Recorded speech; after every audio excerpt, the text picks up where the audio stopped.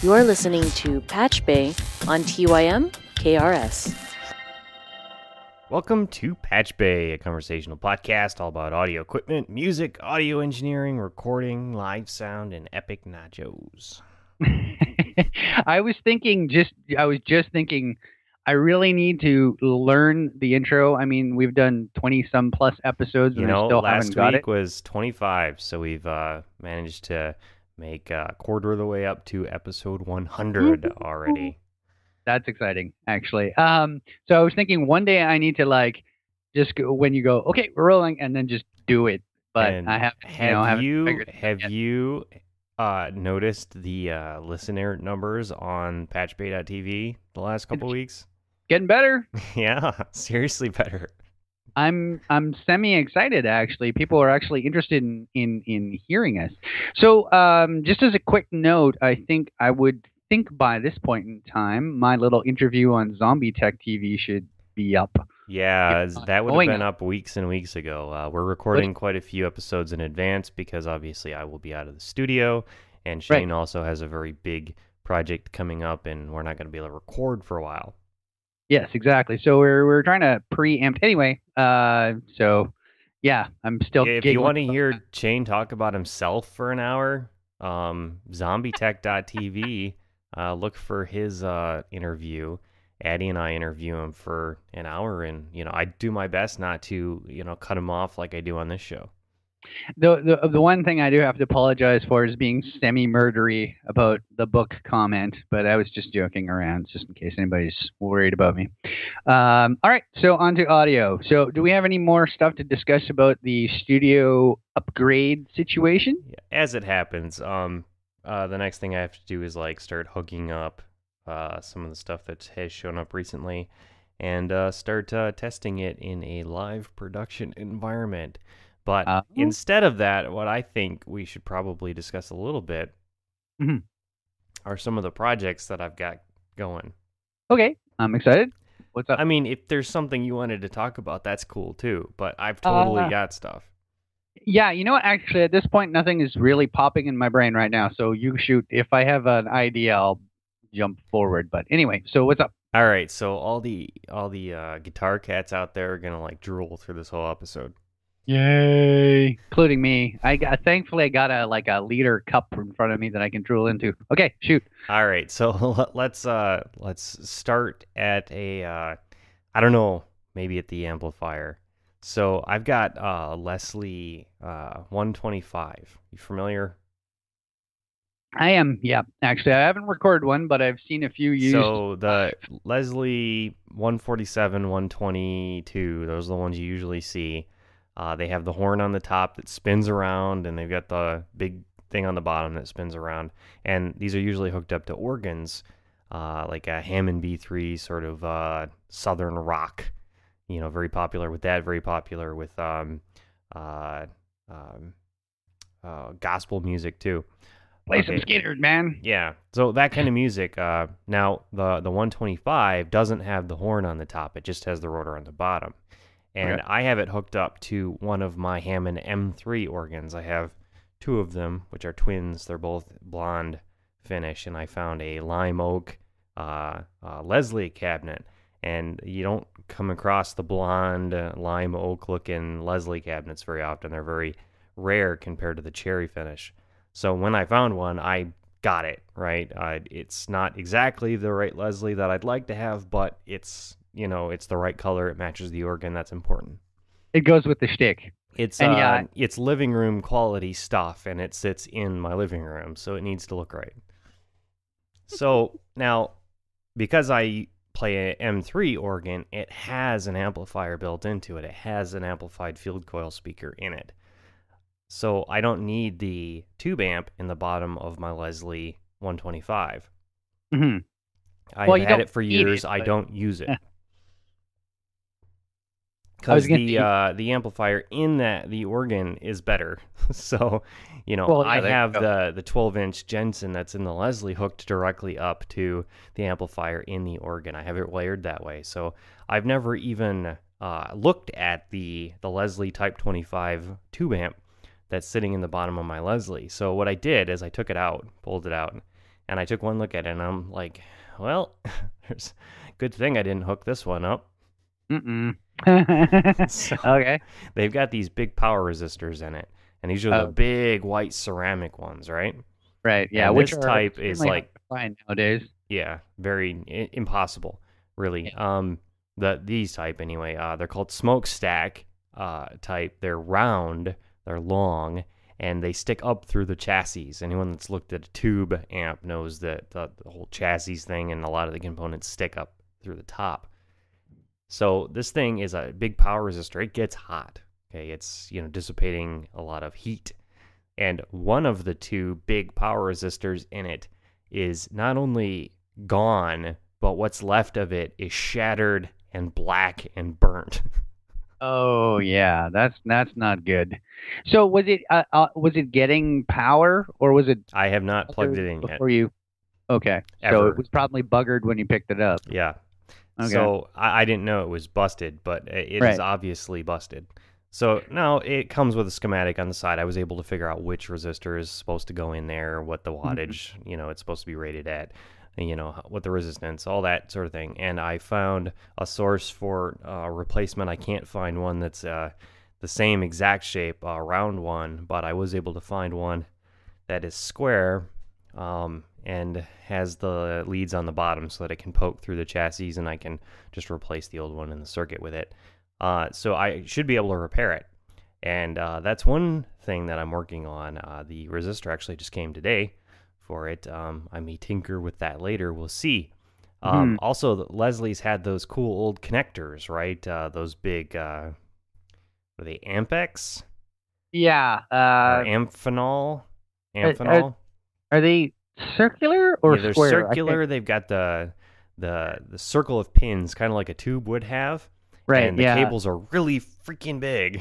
Yeah, I know exactly what you're talking about. My tube mic at work has a 28 pin, no more than that. But yeah, it's the same kind of. Okay, I know exactly what you're talking about. Anyway, so these really big cables are what you'd use to connect your external speaker cabinet to your Wurlitzer organ or whatever.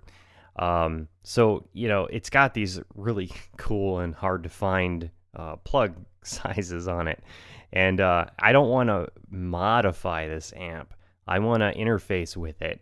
So while I was at the place that had this resistor, I also picked up a couple of the sockets that the cable can plug into, that type of cable. And I do have cable. The particular amp that I have has been slightly modified so that it has a short cable coming out of it with one of those plugs. Okay. Wired right up to its socket there. So there's also on the top of a Leslie amplifier, there's a little 2-pin plug where the speaker normally plugs into it. The voice coil of the speaker attaches right there. So I picked up one of those plugs too. Well, a reproduction of them. Functionally, it works the same, but it's new.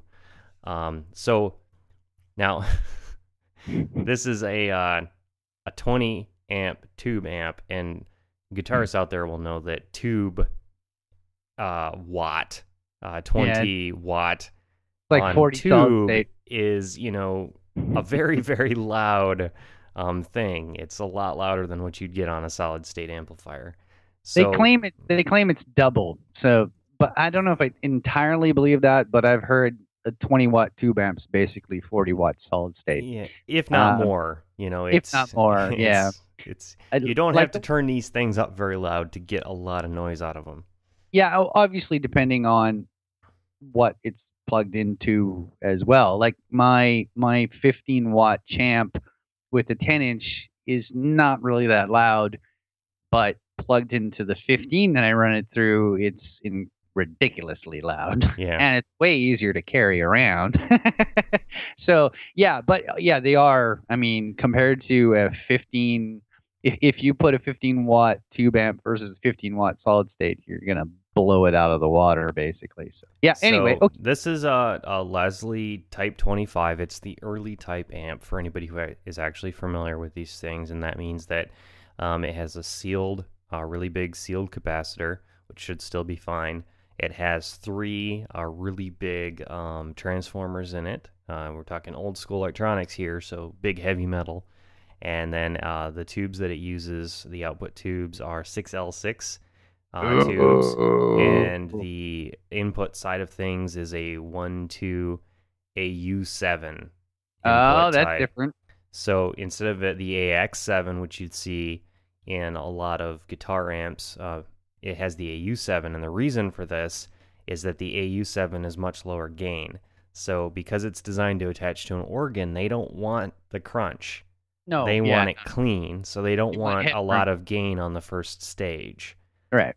So this is a very clean amplifier as it sits. Now, I could make it very crunchy just by pulling out that 1-2 AU7 and throw in a 1-2 AX7. It would automatically start to overdrive the output, right? Actually, as a side note, I wonder if, yeah, I mean, there is a way to make it switchable, right? Mess of Boogies came up with amps like that where you can switch the input and output sections. That would be kind of nifty, although it would be a little bit of wiring, obviously, Yep. but might be kind of cool to do. Anyway, So this is an amp that's designed to be very, very clean right out of the gate. So we're not talking about a super crunchy 5-watt tube amp like what I've got on my Alpaphone Valve Junior. This Mhm. is a very loud amplifier and a very clean amplifier.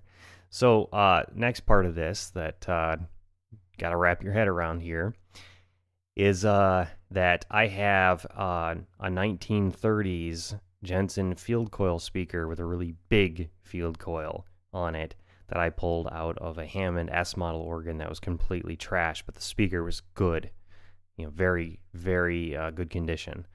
Now, a field coil speaker does not have a magnet in it. It has a giant electromagnet, and to power one of these things, you need to supply it like 100-volt DC through the coil to have it energized to create enough magnetic flux so that the voice coil of the speaker has something to push against. This is before they invented the alloys that we now use in permanent magnet speakers.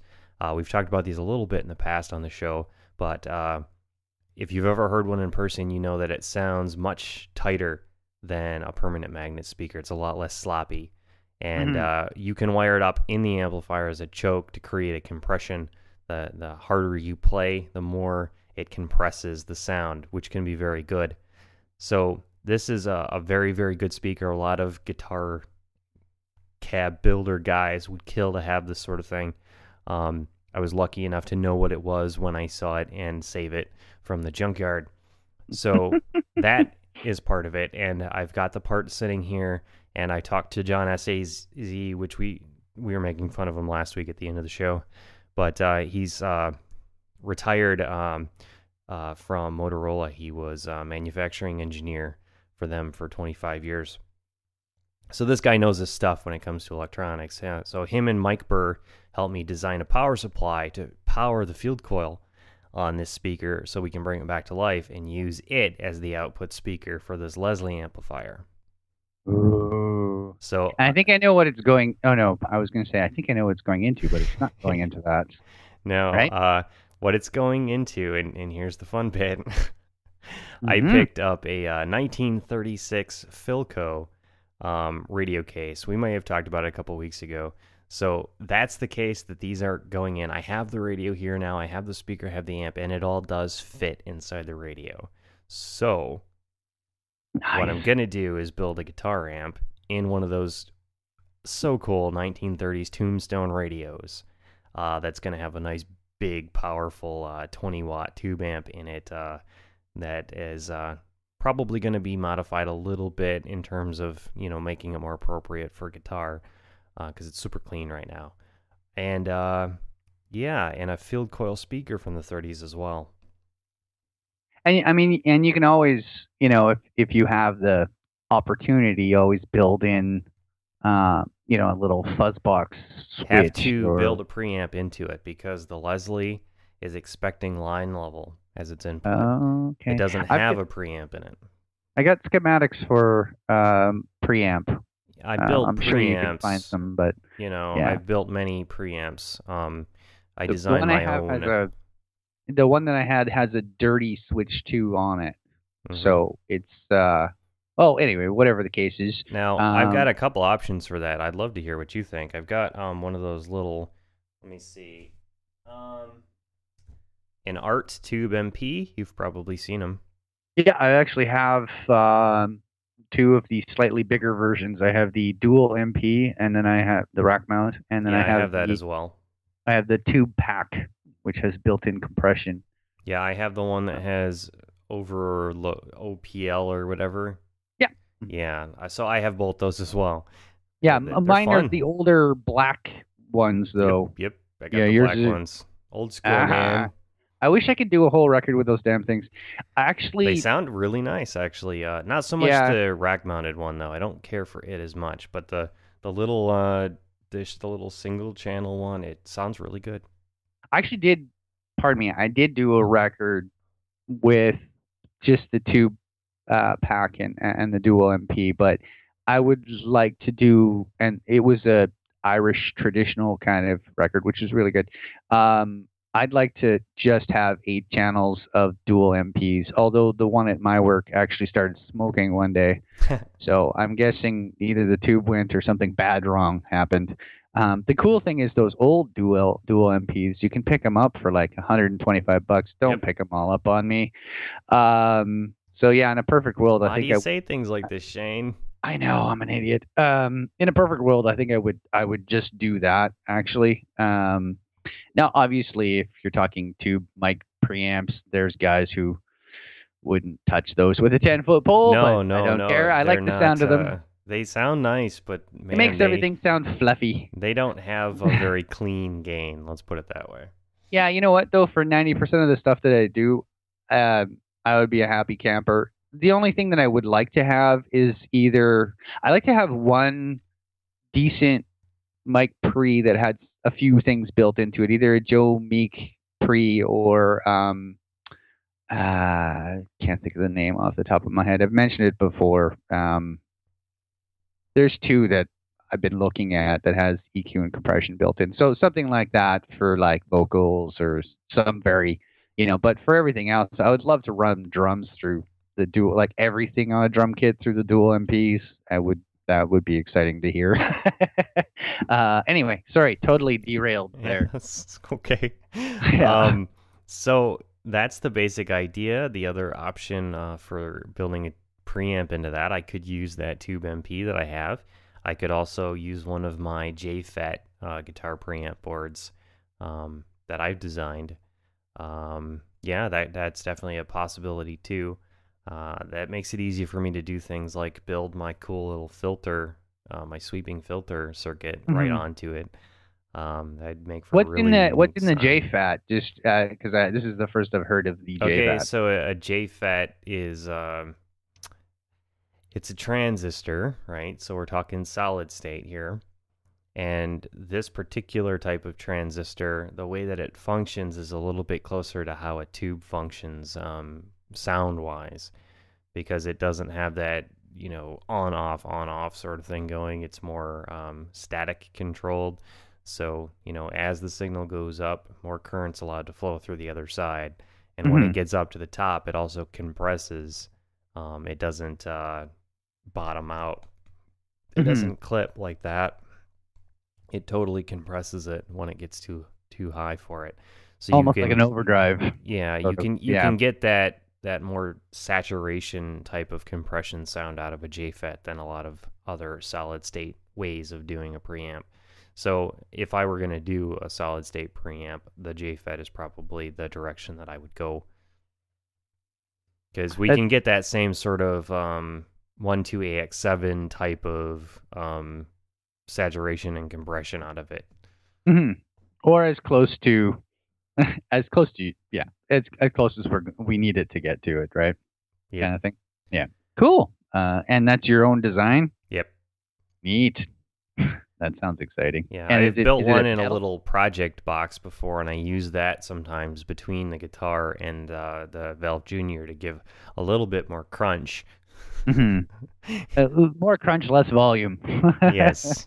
That's cool. So sorry, just getting back on topic. So the plan, you're halfway through basically you're figuring out what the sound of it needs to be, or how much extraneous add-ons Yeah. you need or don't need. Basically, There's a couple of things that I could do here. There's a couple of options. I'm also considering, instead of having it be set up right out of the box as a guitar amp, instead having it have a mixer on board with 3 inputs on the front okay, instead I like of this one, so far. because it's kind of like it's it's designed from the very beginnings to be of the aesthetic and the sound type for use with the Electric Kodama band. And that's a 3-piece band that Addy I and Kumiko do. So we've got cigar box guitar or resonator guitar. I think we've talked a little bit about the guitar that I'm building right now. I don't know if we have on the show yet, but we'll get there. I'll show you guys all that as it comes together. But yeah, it's a 3-string guitar, and so very old school, very back porch. Get rhythm guitar mostly, and good for slide as well. And then we've got Addy singing on Green Bullet, which is you know, anyone who's heard one of those knows that it's perfect for doing this sort of 1930s style recording stuff. And Kumi plays upright bass. So, you plug those 3 things into that little It'd be tuberific. it would be epic. Yeah. And then you just throw exactly. a microphone in front of it and record it. And yeah, it's more like a live performance kind of thing, right? And it's all been recorded through tubes. So it automatically has that excellent feel to it. Yeah, and I like you that also idea, get that compression effect out of the field coil by actually putting it out through the speaker and recording the speaker itself or the cabinet. And add to the fact that you've got an extremely loud, clean tube amp. Thankfully, the Type 25 has a nice volume potentiometer built right onto the chassis. So because it's a 20-watt amp, the first thing I'm going to do is turn it down to maybe say 10%, and then I'll label that as 11. Yeah. That's all the 11 I need here. Yeah, and just put a what do they call those things on on a gas pedal, so you can only go so far. Oh yeah, governor. Yeah, that's exactly it. We're gonna govern it to 11. At 11, that's as far as it goes. It will go to 52, but you don't want it to go to. No. We gotta back this thing up before we can get to 88 miles an hour. Hopefully, people get that reference. So I'm super excited about the project, and here's another fun part. If you guys are interested in seeing how this goes, we're actually going to be documenting the entire process of how to do this, the theory behind it, how to be safe when you're doing it, how to mount speakers in there, how to, not mess up a 70, let's say 80-year-old radio case to do it, doing everything in a respectable way, not messing up the Leslie amplifier, because they're very valuable and you don't want to change them if you can help it. Yeah, exactly. And it's not that you're planning on reselling it at any point, but no. I mean, adding up the time and the parts that go into this thing, I could not even dream of I would laugh at any offer under about $3,000. Yeah, exactly. Because you can't find these parts. You can occasionally find these things on eBay, and I've looked at what they go for individually, these things, and you add it up, and it's it's $1,500 worth of stuff going into it. And that's just like flat eBay price. That's not all the research time and build time and all that sort of thing. Yeah, exactly. And then add the mojo factor, and man. Yeah, mojo is plus minus 150%. No, it's just plus. There are those certain things that will never ever leave your side, right? Yeah, it's one of those things that it will be a showpiece of the studio here. Yeah, however, for the sake of argument, you don't want to be blowing something up anyway, just like how I was suggesting that, we could take apart a Commodore 64 and you got a little unenthusiastic about that. But You have to be respectful of things that they aren't making any more of. this I agree with you. Yes. Okay. Well, cool. I'm excited for the said project. So you're gonna document it with film, obviously. Yeah, and then there will be edit up, episodes. There's whatever. going to be a lot of episodes of it, and it's going to be all highly produced, and just the interesting bits will be covered, and some Mhm. of the theory, but not going overboard with math or anything like that. Just in a very kind of like we do on PatchBay, explaining it in a way that people can understand. Yeah. Fair enough. Yeah. No, that'll be fun. I'm excited to see how everything turns out. I'm actually excited to see what I always like the look of stuff, when it's done, kind of. So Yeah. that's what I'm excited to see. And because it's kind of going with that sort of old school look and shtick, it's Yeah. good. Yeah, I'm excited. We had this weekend we had our usual hacker space meeting, and I brought the field coil down there with me, and it's a late 30s field coil, so it was dirty, it was grimy, rusty, it was all sorts Mhm. of messed up, and I spent, I don't know, half hour or whatever going at it with various tricks for cleaning it up, Mhm. and now it's all back to brand new looking. Nice. That's always a good thing. Put a I little know. bit of Every wax once in a on while. it too, so it's got that nice black painted waxed look. Oh, yeah. Every once in a while, I'll have issues with somebody has issues with their pots or whatever, and it's normally just a case. Obviously, sometimes it's helpful to sort of grab um some cleaner of some sort, but normally just working it usually will get rid of most of the crap that ends up in there. But yeah, I mean, it depends, honestly depends on the situation, especially for something like this is quite old. It probably needed some serious TLC, I would think, eh? It had what looked like water spots on the paint, Okay. which you'd think could sort of wash off with just a sort of damp cloth. But it Mhm. turned out that it wasn't water spots and it wouldn't wipe off at all. They just kept coming back every time you tried to wipe it down. Weird. So it was just, the paint itself needed to be taken down a little bit. So very carefully and making sure not to fill it up with the sheddings, took some 000 steel wool to the Mhm. paint like you would do in between clear coats if you were doing a paint job, and use that to strip off just a microscopic layer, the top layer of the paint, and bring it back down to fresh paint. So after I did that and removed, very, very carefully removed all of the uh, little bits of steel wool that come loose Mhm. with tack cloth. I don't know if you've ever used that. It's useful in painting as well. Tack cloth has a wax on it, and it's like cheesecloth. So when you wipe it on metal that has any kind of dust or particulate on it, the particulate stays on the tack cloth and goes away from whatever you're wiping down. So I used that, and I had this wonderful side effect of applying a coat of wax to the paint job. So it really does look like it just came out of the paint booth in the 30s. Slick. Actually, I've never worked with any of those things, but that's all good information to know for when and if I ever get my button gear to work on a project at home. Yeah, it's the Uh, sort of things that you pick up when you're trying to learn how to make spray paint not look like crap, right? yeah, exactly. Yeah, exactly. I Oh, made that's cool. sure to ingest as much of the 1930s paint as possible. I'm a Are big you fan of trying the to? Mad Hatter, heavy metals all the way. Yeah, I was gonna say. So you're trying to get a little bit of sort of 1930s experience or some karma of sorts. Yeah, I Out find of this. that heavy metal poisoning from the lead in vintage paint just helps you focus more, and it enhances your musical ability.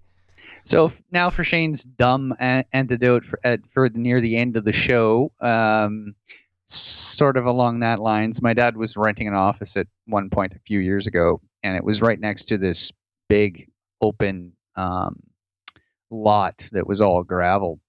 And so these idiot kids were doing donuts one night, and they smoked the side of the building and where his office was, and it turns out the building had like asbestos in the walls and shit, and so obviously these kids had sort of borrowed their mother's car without her knowing, kind of a thing. So they got into some wicked trouble. But funny, long story short, Dad's working away, no problem. There's hazmat guys walking through his office with like half the office is tinted, because it like at least up here anyway, asbestos is a scary thing, and they usually call in the guys in plastic suits. Yep. Is where he's just sitting there, no problem, making coffee in the same room. I'm like, are you serious? Like, you can't take a half a day off? No, it's fine, whatever. But yeah, they don't make them like that anymore, I guess. Yeah.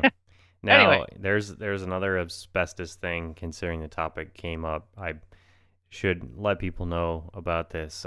Asbestos is really bad. It gets in your lungs. It doesn't go anywhere. Yeah. Cancer likes to go around it.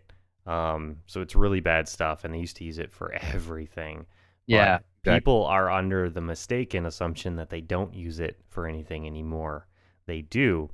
And the thing that they use it for all the time is brake pads on cars. Yes, this is true. So every time you're going down the road and you touch your brakes, a little bit of asbestos comes off those pads and it collects on the sides of roads. Yeah.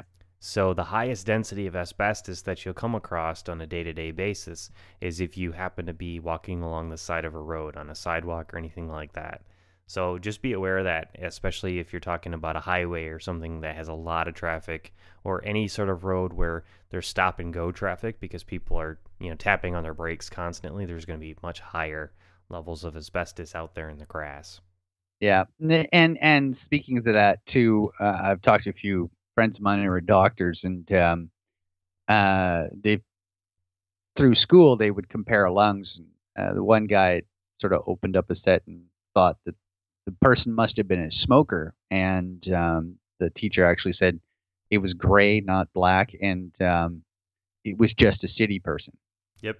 Versus country, like people who live in the country and stay in the country have pink lungs, like basically what would be if you were a newborn, kind of. So despite all the pesticides and crop burning and stuff like that, it's still not the same as the density that you get from trucks, smog, crap. I mean, I live in a city that's, obviously not as bad as some cities, but it's still a daily thing. So I mean, even if you don't smoke a day in your life, or it's just that like bad stuff, you can still and Colin and then Tim from Toronto who moved over there, right? Mm-hmm. Yes, there's the three of us. Yep. Yeah. Oh, and your boss. That's right. And my boss.